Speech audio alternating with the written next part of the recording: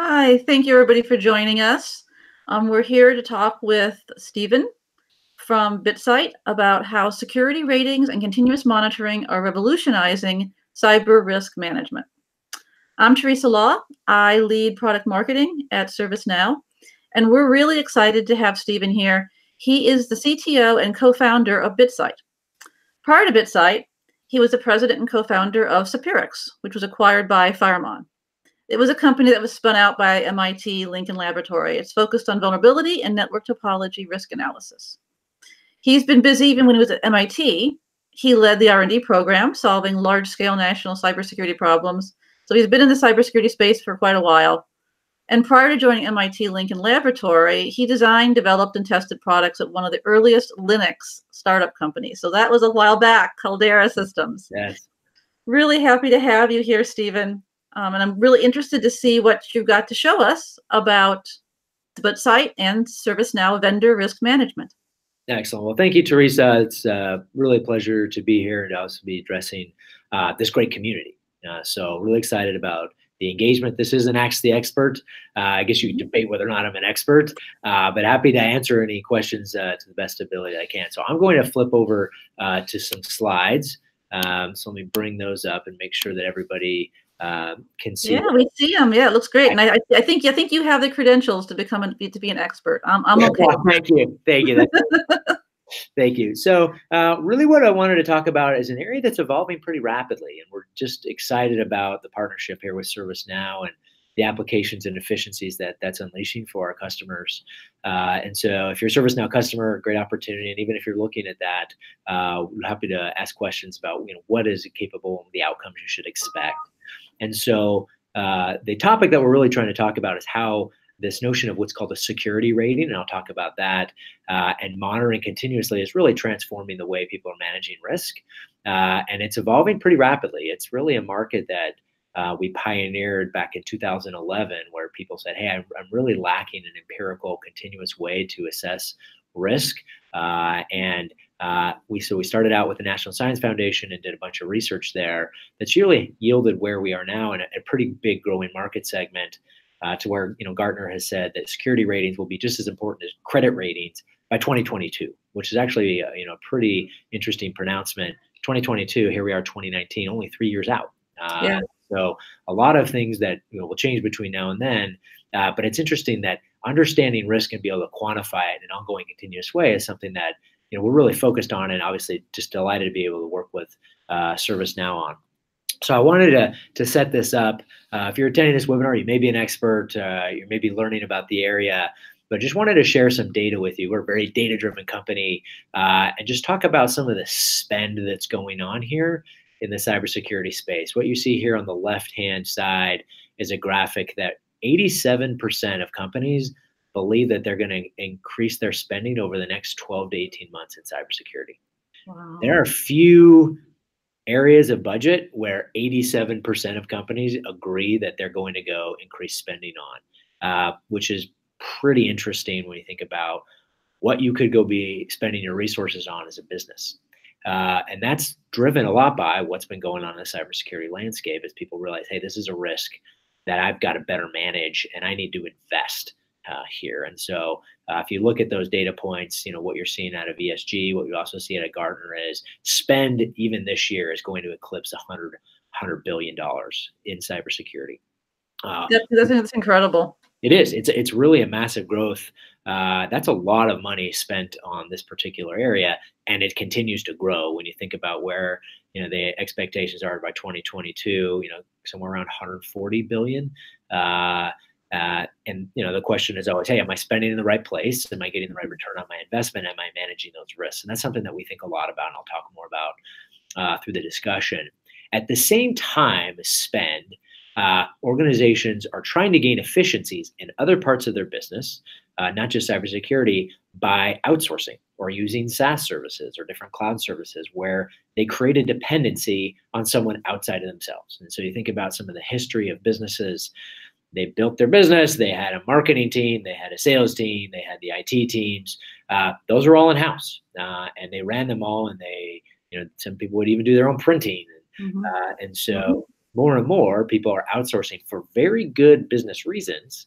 But what that's doing is it's creating these outside dependencies that introduce risk. Mm-hmm. And so this is a study from Deloitte where they believe that 70% of those that they had surveyed had somewhat moderate to high dependency on some external entity. We call that a supply chain partner. That could be a vendor. But really, that is continuing to go up. And another Deloitte study is that it's up 50% from last year, or 50% more had increased the dependency. So that dependency is going up, and for lots of good reasons. And a lot of this is the digital transformation with introducing of cloud services and SaaS services, adding a lot of efficiencies, really transforming the way in many ways business is done. But as you put more dependencies out there, well, there are risks that are maybe outside of your direct sphere of control. And so this has been causing many issues for folks. And the next slide, I'm going to tell you exactly how that's been doing it. But it's a risk area that people need to be thinking about because it's a growing risk area. And there are key dependencies that your business depends on that you have to be able to understand, have visibility into, and manage, right? So I wanted to share, some additional data here around, hey, why are these risks needing to be managed and better controlled? Well, certainly the spend's up and the dependency's up. Well, why? Well, there's a study, from Cybersecurity Ventures and Cybersecurity Magazine here that estimates $6 trillion in cybercrime by 2021. I don't know if that's the right number, but that's a big number. And even if they're 5 trillion off, right? Yeah. That's huge. It's still really massive when we think about the billions in losses we already have reported, and that's been continuing to grow. Those are serious business losses. And I think that's the one of the shifts here in the market is that cybersecurity isn't just a cost center or an IT operation. It's a business risk. And given to kind of what I'll talk to in the regulations in the next slide, those are things that you need to gain visibility to be able to manage. And so then going back and looking at those external dependencies, when you think about your supply chain, this was also Deloitte, it said 47% of organizations had some sort of risk incident caused by a third party in the last 3 years. So think about that.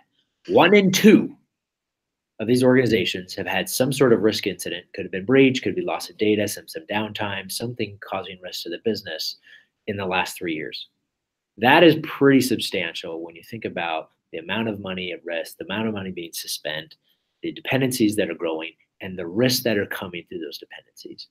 And so this is where everyone is waking up to the fact, in some ways some have been earlier than others, but the market is really shifting here to believe that this is something that I've got to watch. Actually, we were just out at RSA last week, and what we learned is that supply chain talks about the risk in the supply chain was the #1 topic submitted to RSA, which is pretty interesting. 5-6 years ago, when we've got getting this thing going, nobody was talking about it, and now it seems to be one of the hottest areas of risk management as people realize, hey, this is out of my direct sphere of control. What do I do?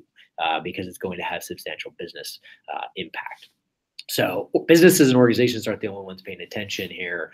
I wanted to talk about the regulatory pressure.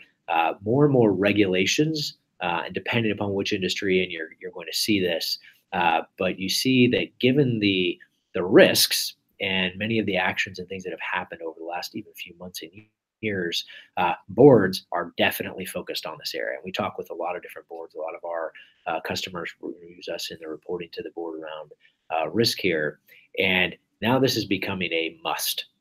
And when you look at different surveys, really most large organizations will have some cybersecurity reporting to the board and even have different risk committees around this. The boards are focused on it. That's it from a governance standpoint, internal stakeholders, but regulators are absolutely focused here. And so I travel around the world and work with a variety of different groups in different countries, and we get to engage with the regulators, many of whom we work with directly, and they see third-party risk as one of the largest areas of risk, and they're adding additional scrutiny here. I've given a couple of examples, one which is pretty interesting, many of which you may be tired of hearing about, GDPR, which is the General Data Protection Regulation out of Europe, principally focused on privacy. However, part of that regulation is that you are jointly responsible with your third party if data is lost. So think through this one. You share your data with the marketing firm to do a campaign. That marketing firm is compromised. You are now jointly responsible with that marketing firm for potentially up to 4% of your global revenue. For some of these large organizations, that's massive. Yeah. When we talk with a lot of our customers, especially in Europe, they have unlimited budgets right now to go tackle GDPR because it's such a substantial risk to the business. But if you are in utility or energy, we've been working a lot more with these lately. You have NERC and FERC who are now getting much more prescriptive around looking at the supply chain. And you may not be looking at it as closely as we are, but not just maybe less than a month ago, the Wall Street Journal had a big article about attacks against companies in the energy grid or even the supply chain partners in the energy grid. And one of my favorite quotes out of that article, and we actually will share it to the community so everyone can get a reference, was this employee of a company. I think it was a 13-person excavation company, and his question was like, "What the hell? Why do they care about me?" And the response was, "It's not you; it's who you know." And I think that was, it was really telling. When I think about attackers are going after your supply chain partners who may be weaker than you. And there are real implications for that from a security standpoint, but also from a regulatory standpoint, as the minimum standard of care for what you need to do here is continuing to escalate as the risks do. And the regulators are watching it, governments, and certainly from the board perspective. So I've kind of set this up. It's not all doom and gloom, but I wanted to talk about the changing environments, the increasing risks, and then to talk about what the topic here is, security ratings.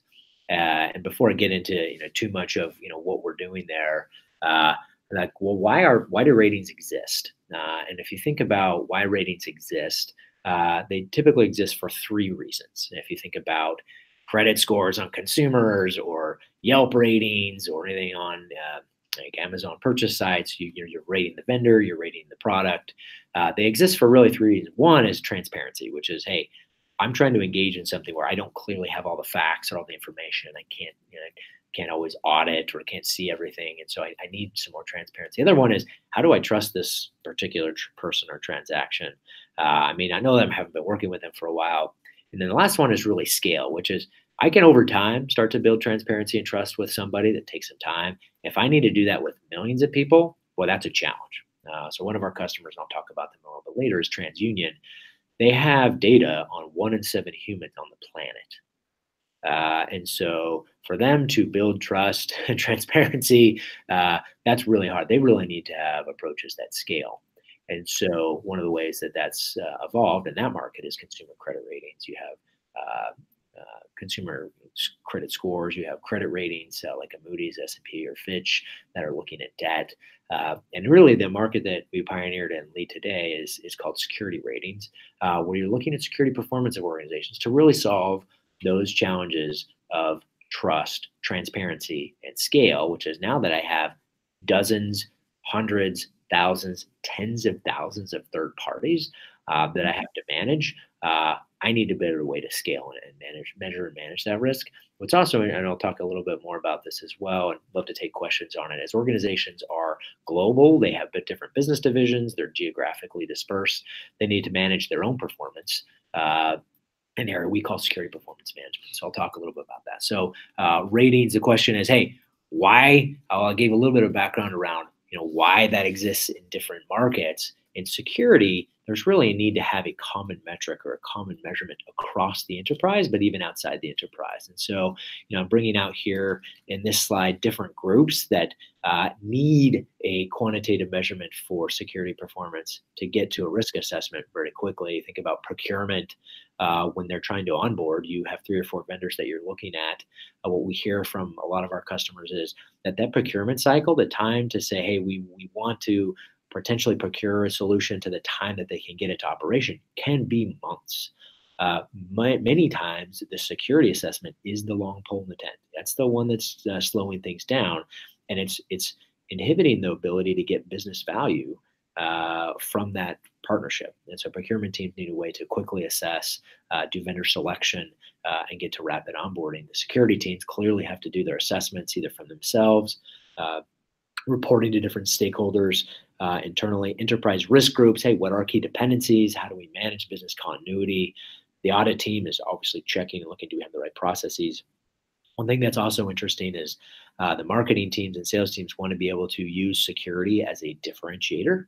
And so we see our customers talking about their security rating and performance to their prospects and their customers so they can be comfortable with their SaaS service and differentiate themselves from their competition. The financial group, they want to know, hey, are we getting a return? Are we getting better? Are we investing in the right areas? And legal, certainly managing all the risks that we just talked about from a regulatory standpoint and contractual. So when you think about trying to get a common measurement across those, this is really where security ratings is targeting.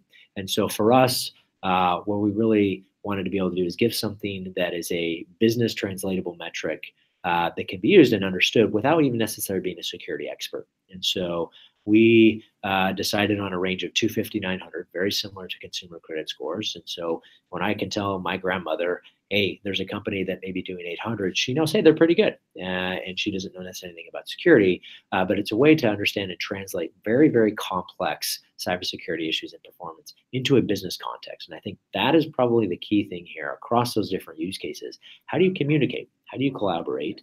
How do you make business decisions about cyber risk? And so these are very data driven. I'm going to show you here exactly how we do it. It's delivered every day through a SaaS platform, and it's updated continuously. And I think that's that third point that I really want to emphasize is continuous monitoring. This cybersecurity landscape, and as Teresa said, I've been doing this a long time, changes every day, and we get to see it. We get to watch what's going on, and it's such a dynamic landscape. It's very different than most other business risks. It cuts across every part of the business, but it's changing all of the time. And so this is something that you can't just look at once and go, I'm going to check in a couple of years and see how we're doing, because it can shift on you pretty rapidly. And so watching this in a continuous fashion, understanding where the risks are, where there may be gaps, and addressing those quickly is critical. So let me talk about how we calculate the ratings, because I get questions about this. And hey, we'll type your questions in, and we'll follow that on the community. But we really start with massive data collection. We are collecting telemetry or measurements from around the internet every day, around the whole IPv4 and IPv6 address space. We are collecting telemetry or measurements from around the internet every day, around the whole IPv4 and IPv6 address space. That just got an echo, so I want to make sure that everyone else is on mute for just 1 second. I think we're good. Okay. We'll hear it. Yeah. I just got a quick echo, so it sounds like we're okay now. So we're collecting these measurements without respect to a particular organization, and we've been doing this now for 8 years. So we have really 8 years of history on organizational performance for the things that we measure. And so at this point, the scale has gotten to about 120 billion measurements a day, which is pretty massive. We're continuing to grow that. But these are data streams that we are highly curating, that are either proprietary owned, exclusive to us, or we have through pretty privileged relationships that are very actionable, verifiable measurements of security performance. And that's where I talked about qualified data. There's a lot of interesting data out there that's good for threat intel. Very few data sets that are high quality enough and reliable enough for a rating in a business context. And so that's something that we spend a lot of time on. And our customers are watching that every single day, and we are highly scrutinized to where quality of the measurement is absolutely paramount. Well, if you're just measuring and collecting data off the internet, well, it's not really actionable until you assign it to an organization. And this is where we spend a lot of time. We have patents in this area. We have an entire team of humans also working on this. We automate this, but there are also some challenges to be able to do this, that you have humans going and verifying the quality, where we are now taking those measurements, assigning them to an organization, saying, hey, I saw this particular behavior on this IP address. It just happens to belong to this utility or this financial institution. And then now we can start to say things about what's going on at that utility or that financial institution. So those are the measurements. Then the question is, well, how do you weight those? So we have 23 risk vectors that we're tracking, which is the broadest of really any offering out there in the industry. And we weight them based on probability and correlation to negative outcomes. Negative outcomes can be lots of different things. We also tie to breaches, could be vulnerability, exploitation. And when we go and look at the types of things that we measure, and look at the outcomes that come from those measurements. System compromise is the highest correlating to breach of anything that we measure. And we focus on this. We're the best in the world at finding these systems. We can determine systems that are compromised inside organizations without actually being inside those organizations. Those machines, once malicious code gets on those machines, they have to beacon out.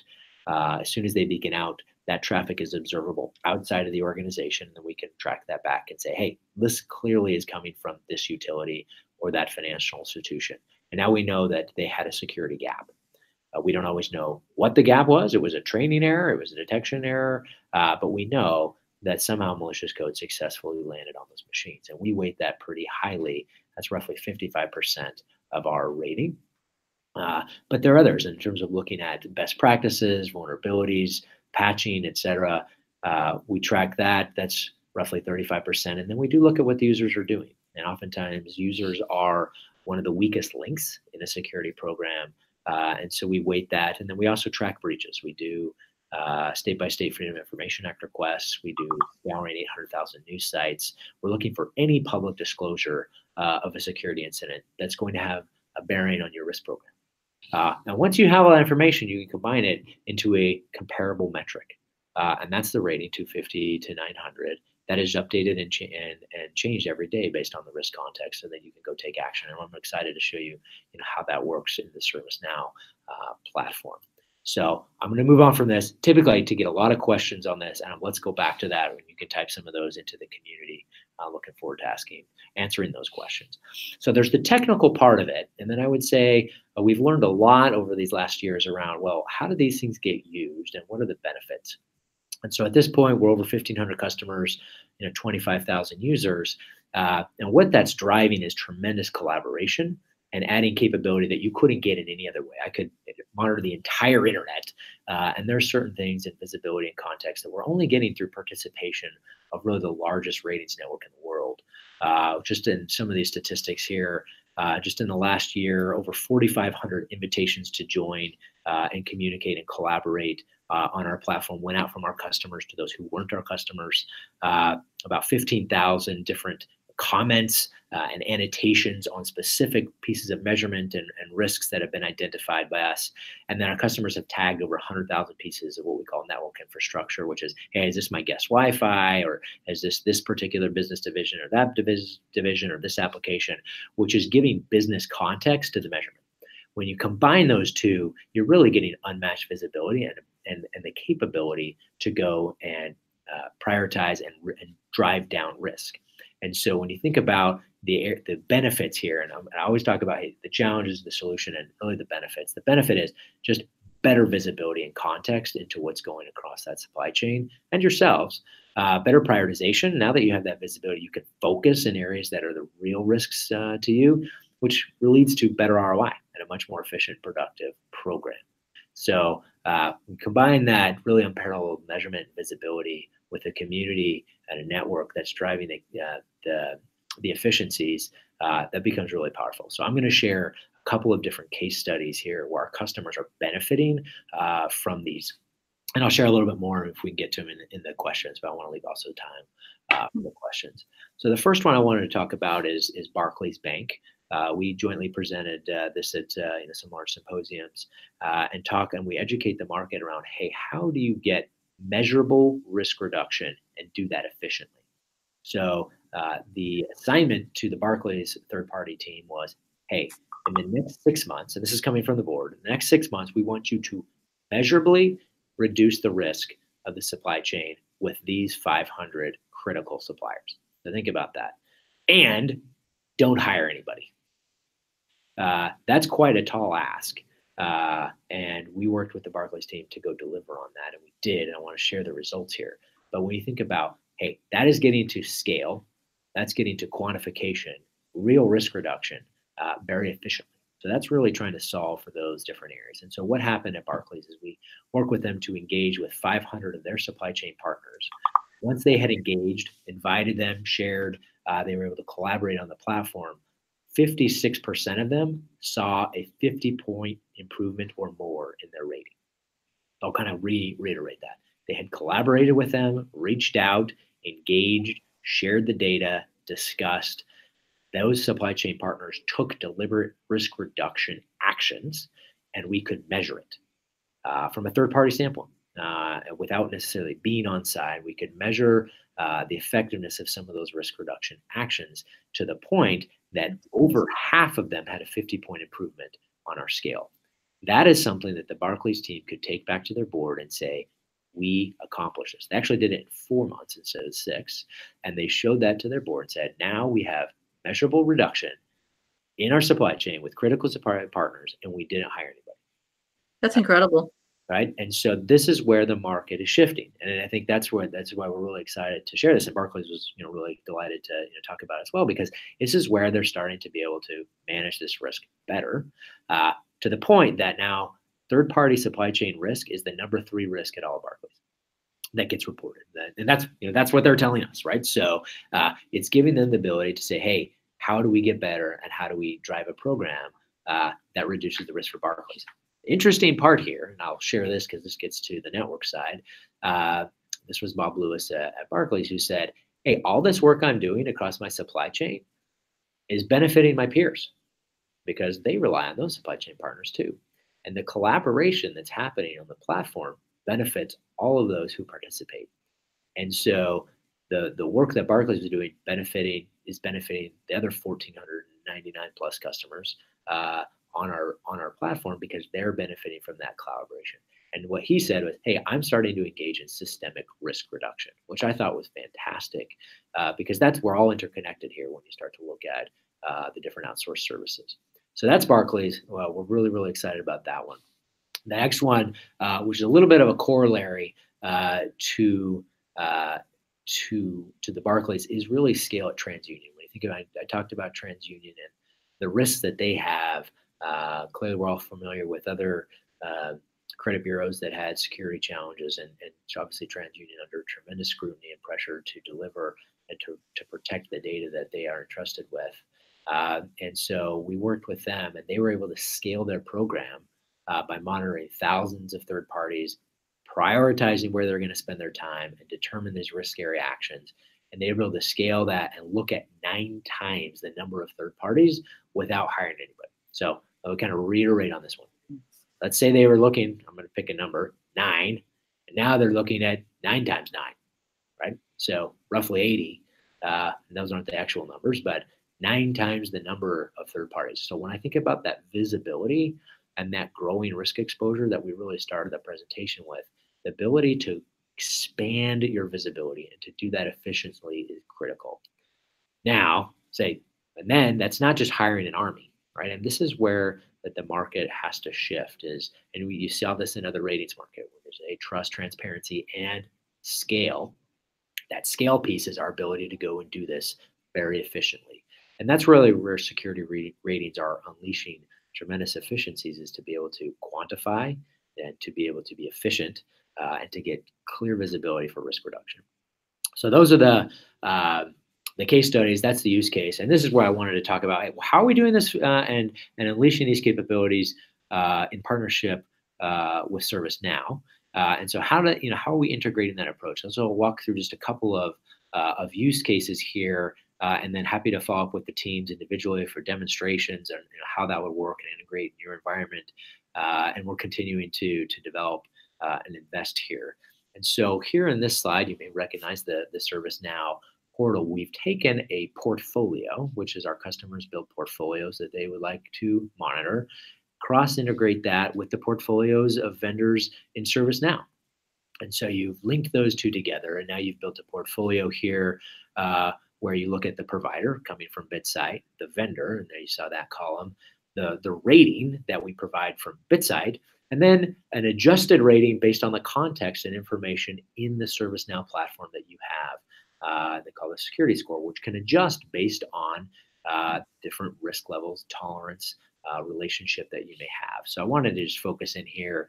In this case, this is Actor Films. This is a fictional company, but the data here is very real in integration, which is, hey, Actor Films. And the reason why I put this one in here is you may or may not have known, but Netflix had an entire season, Orange is the New Black, leaked because it was a post-production company that was in their supply chain that was attacked, and there you go. And so if you think about this one, Actors Films on the BitSight scale would have been a 500, but also given the sensitivity of the information, given the inherent risk that is maybe available in the ServiceNow platform, actually drops it even lower. And so now you can say, okay, now I'm actually providing even more richness of the context, bringing together the two very powerful platforms of quantitative empirical measurement with the types of capabilities you get in this type of GRC level platform. And now you're putting those two pieces together.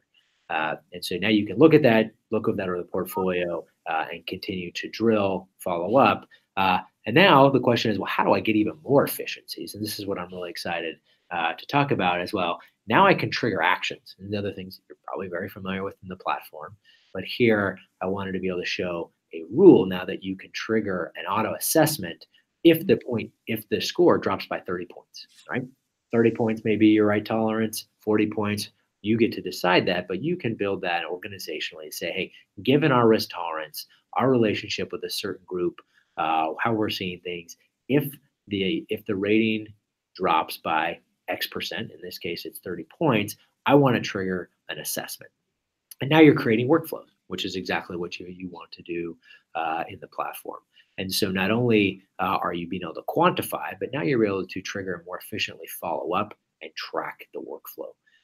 This is where we're really excited about unleashing even more efficiencies, where we focus on the quantitative measurement. We love and really prefer to integrate with the GRC solution like ServiceNow to be able to provide that workflow and bring all those different components together. So I'll kind of leave for more questions about that in the question section. Well, Stephen, let me make a comment real quick there because, we're talking today a lot about Madrid, and one of the things we're talking a lot about is continuous monitoring. Yes. This is really continuous monitoring for security performance for your vendors. So this fits right in with the theme today on continuous monitoring, and it's really, really powerful because if you can keep an eye on what's happening with your vendors without actually having to sit in front of the monitor and watch all the different scores all the time, you can automate this. This is hugely powerful and extremely valuable from an efficiency standpoint. So, yeah, absolutely, and that's really where the future is, right? And, yep. And for many organizations, it's the present. But I think more and more are continuing to grow and develop as they realize that I cannot hire enough people.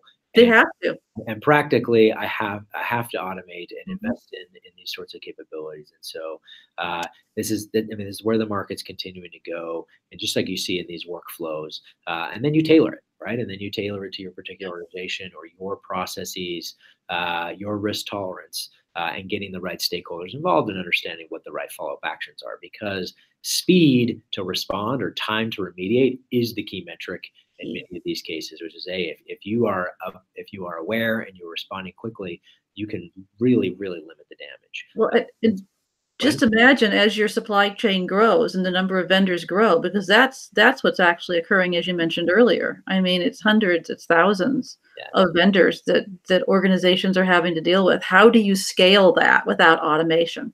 It's just impossible, and maintain a certain level of protection for the company. So and it keeps going up. I tell you, some of our customers have literally hundreds of thousands. Yes, we do too. We've got our vendor risk. We've got so you feel it, yes. Hundreds of thousands. Yes, right. And so you understand that. Then this is the reason why credit scores and these other the market efficiencies, the physics of the market have to change here. And this is where bringing data and automation at scale really changes the game. And so when I want to kind of talk, hey, the combination here, especially when you're thinking about third parties, is a real 360 view.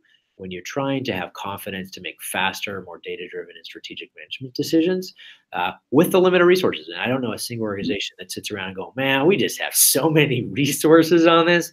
Like, nobody. And we know our customers have hundreds of people doing this, and they still believe that they're resource constrained. And so you're really adding really kind of unprecedented visibility to be able to prioritize and get to the speed at business, right? Business is moving fast. You cannot be the long pole in the tent, slowing everything down. But then once you've identified risks and issues, you've got to be able to collaborate. And that's got to be something that can be measurable and something that can be done very efficiency. When you think about pulling that together with ServiceNow and the ability to put that in to track your vendors, put customized security scores around that, automate trigger workflow out of that, and Mhm. document these remediation plans, that's a really powerful set of capabilities. And so here, what I highlight is just the outcomes you should expect. And that's why I use those case studies. That's why I wanted to highlight it here is, hey, lots of people can talk about capability and features. What I've really focused with on around the market or customer base is outcomes you should really expect. So outcomes that you should look at here are greater visibility in your supply chain, very data-driven conversations, quantification of risk reduction, and then very rapid onboarding, right? It's like, hey, I'm getting onboarding, I'm getting to business fast, and be able to quantify this and confidently report that, and then drive other risk reduction actions, either justify additional budget.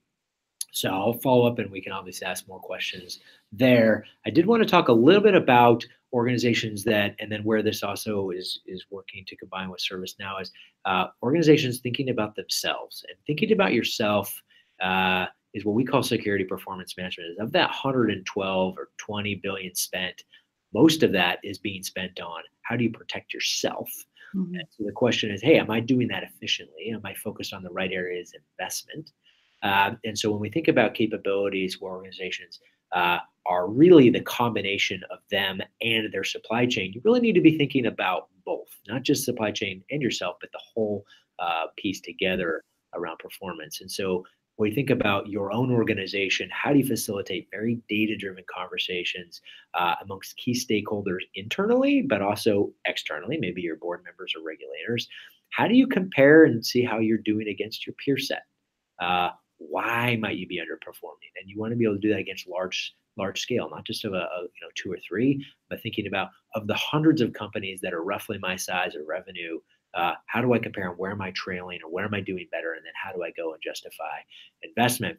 And then once you understand where you sit, where should I go and invest and how would I forecast where I should be expected performance to be? How should I tell the board, excuse me, where should we expect our performance to be in the next 6, 12, 18 months, given the budgets that you've given us? We do this in every part of our business.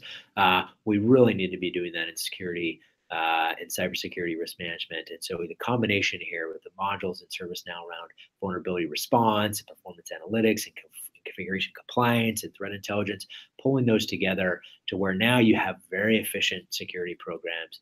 You're able to effectively allocate your resources and prioritize and continuously monitor and report, right? I think those are really key areas that as the market continues to evolve, pulling together these types of capabilities is going to be absolutely critical. So with that, I know we've got some questions. This is my colleague Hanan who drives our relationship with ServiceNow. Of course, Teresa on the line. I wanted to be able to flip over and go to some of the questions that are already in the community. Looks like we got some good questions, so this is great. Let me see, Teresa, do we have some that you wanted me to tackle right up front? I'm starting to look at these. Yeah, I'm thinking, maybe where do you see the biggest benefit from BitSight with ServiceNow? I mean, we just talked about that, and we know that efficiencies are, scaling efficiencies are a huge thing. Vendor risk management allows you to do that. By combining that with BitSight, you're not only scaling your ability to do assessments and better protect yourself, but you're also getting better insight. Is there anything else that you wanted to elaborate? Yeah, so it's actually great. The more we go around it, clearly ServiceNow is doing well in the market because we see them many of our customers. Just actually my meeting right before here was talking about one of our large customers as we integrate with ServiceNow. Anytime that you can get leverage in an investment, meaning investments that already been made in BitSight, investments already made in ServiceNow, and you can get additional efficiencies and capabilities, why wouldn't you, right? As far as I know, and pretty certain, there's no charge for this, right? It's a, hey, you've already made those investments. Why not pull those out and get greater return?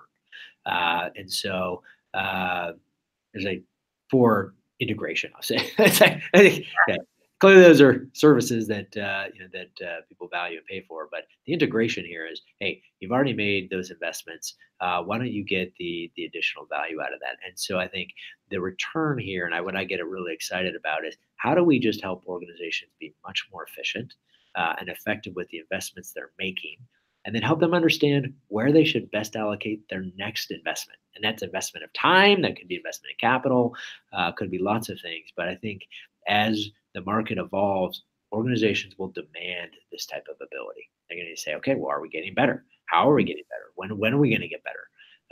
And not just our own internal organization, but our entire supply chain. Yeah, I think there's a huge appetite for more metrics. People, not only from a security or protection standpoint, but just from a business standpoint. You want to be able to make informed decisions. To do that, you really need to have hard data. And a lot of times I can tell you, it's hard to get that information. So any data points you can get are hugely valuable. So being able to have the BitSight security ratings as Yeah. another data point. I think the other part is, which is so important, having data, but then also to be able to compare. Yes.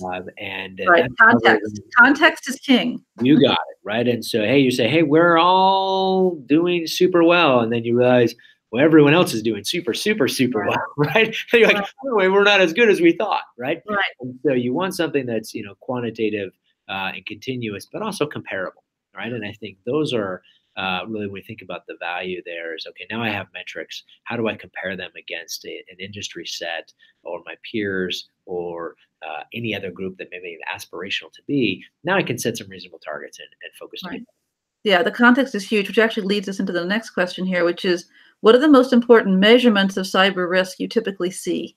Yeah, so I talked about some of these, and so I won't go too much more into the machine compromise. But when we cross-check against companies that have been breached, uh, there is no single stronger measurement than the amount of system compromise we see on that network. Now, we're always very careful to say, hey, we don't always know that the measurements that we saw were directly related to that particular breach. But what we do know is that there is some loss of confidentiality and integrity on that system due to malicious code being on those machines. And then you think about, well, the longer they're there, the more frequent that happens, the severity of those particular compromises really have an impact.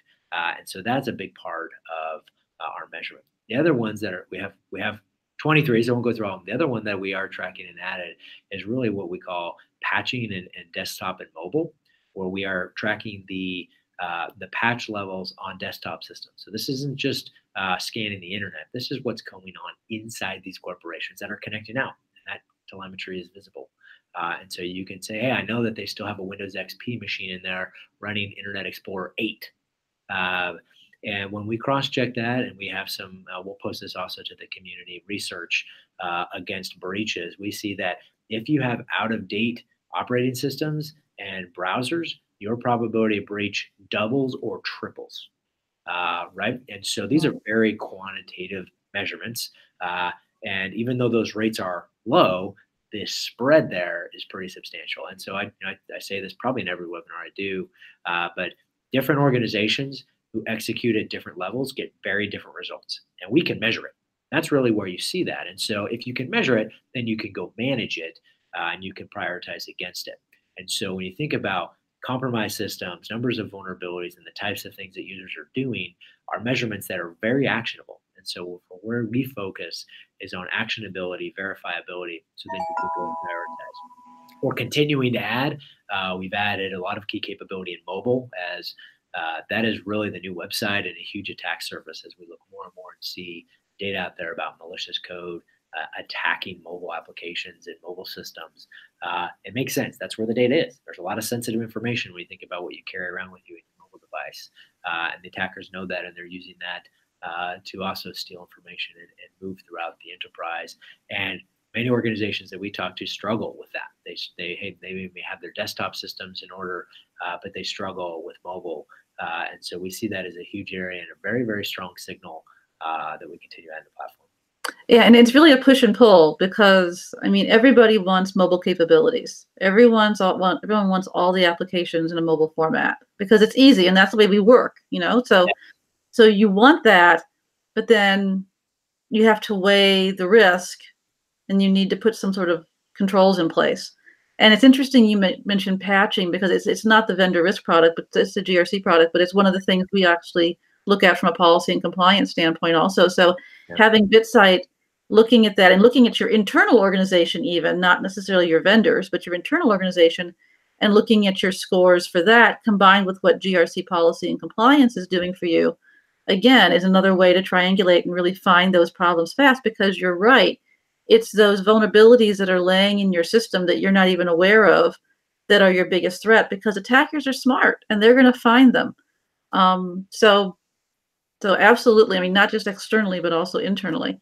And you kind of touched on this next question as we were talking about, patching and mobile, but someone asked here, what are the biggest challenges customers are addressing with BitSight? Is there anything else beyond what you just talked about?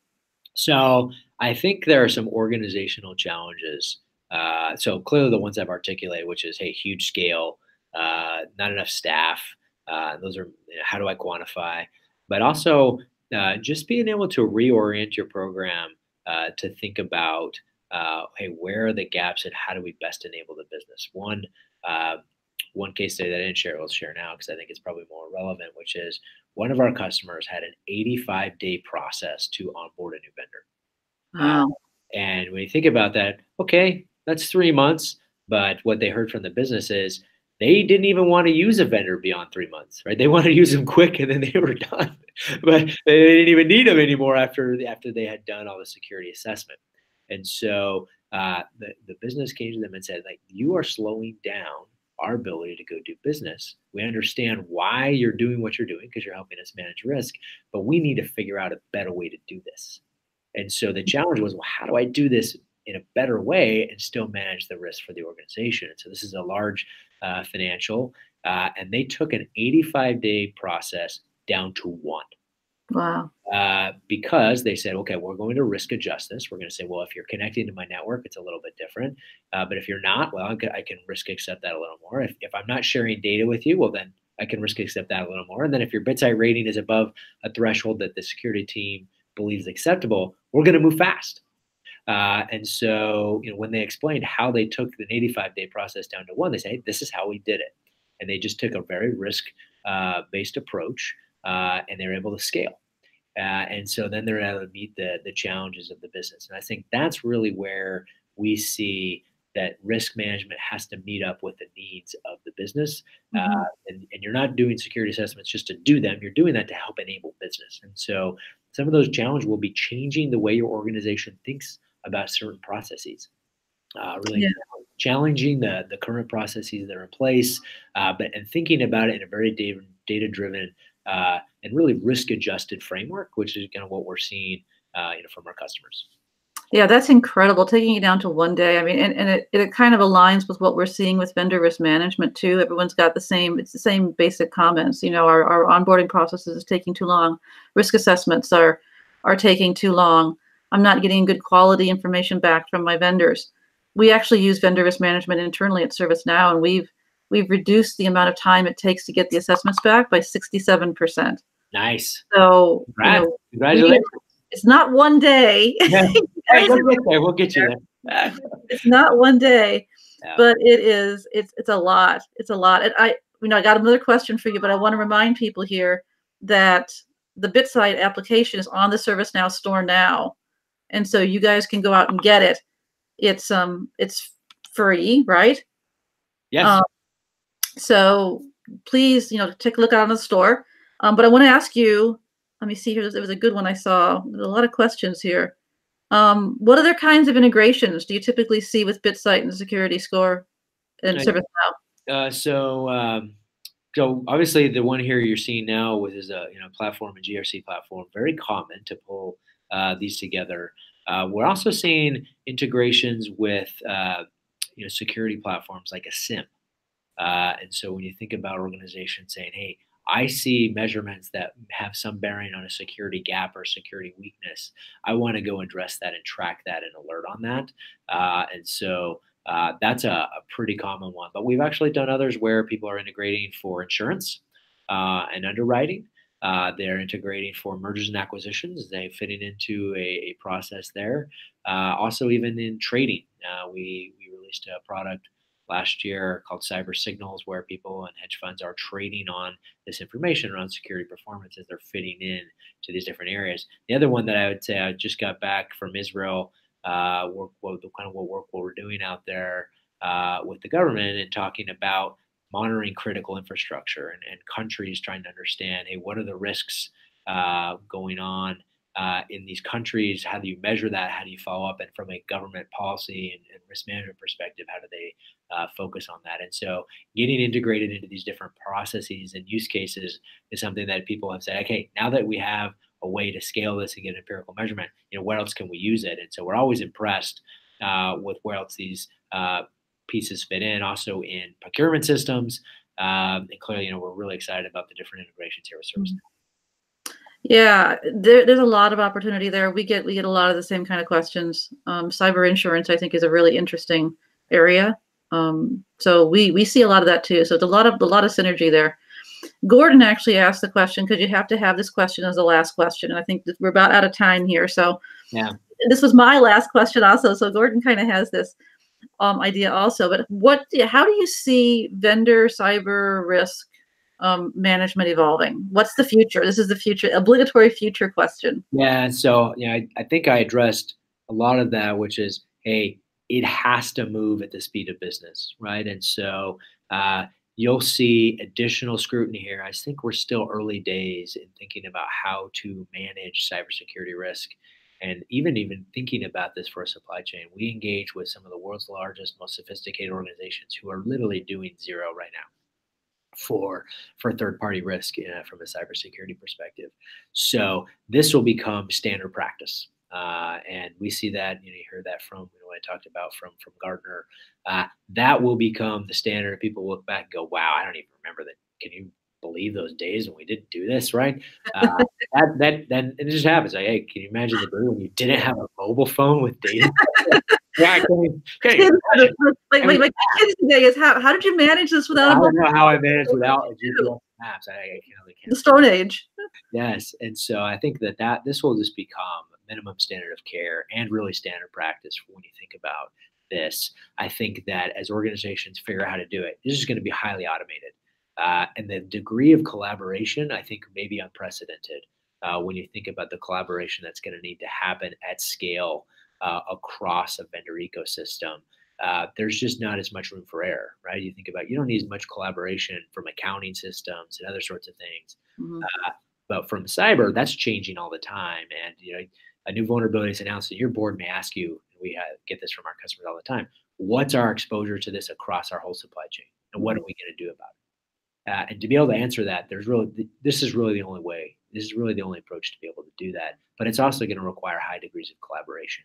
And so when I see really looking into the future, much more automated, much more data driven, and really much more mature practice around this that are going to be integrated in a variety of different systems and way to report and track inside the enterprise. Yeah, absolutely.